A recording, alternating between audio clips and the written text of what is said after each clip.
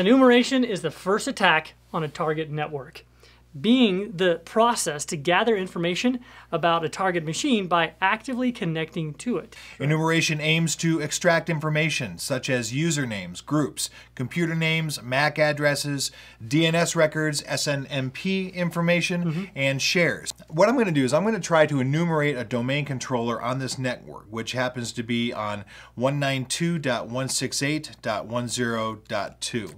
It appears that some tools like SuperScan will scan the system first to gather information such as an available port open service and other basic information.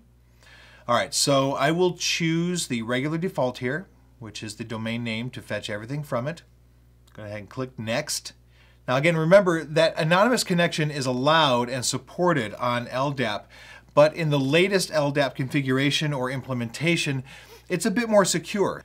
But anyway, we can see that the Kerberos commands for SRV, we can see NS, name server, A records, MX record, start of authority, SOA, and any other record that might be there will be dumped instantly to your screen. Pretty cool.